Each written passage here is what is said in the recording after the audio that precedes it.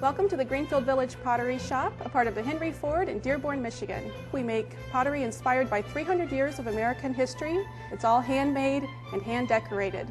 The pieces are used here in our living history sites, and they're also sold in our gift shops.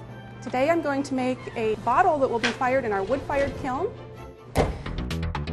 The first step is to center the clay on the potter's wheel. I use water to make the clay slippery so my hands won't stick to the clay. I pull my hands back to open it up, creating a well in the center. By squeezing the clay between my fingers from the inside and the outside, I force the clay to rise.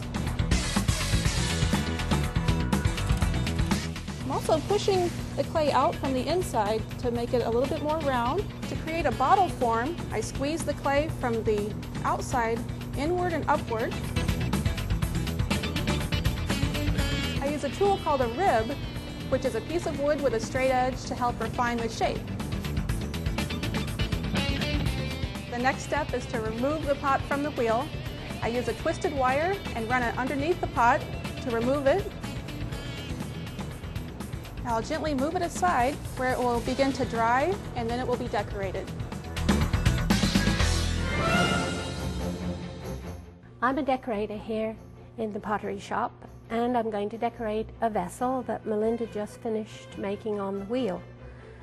I'm going to use something called slip, which is a watered down clay colored with oxides, and I'm going to use that in a slip trailer, and I'm going to decorate the piece with a very traditional design, a design that was used on a vessel in the 1700s. I'm going to press the slip trailer just slightly, and you can see the clay come out, and I'm creating my flower design.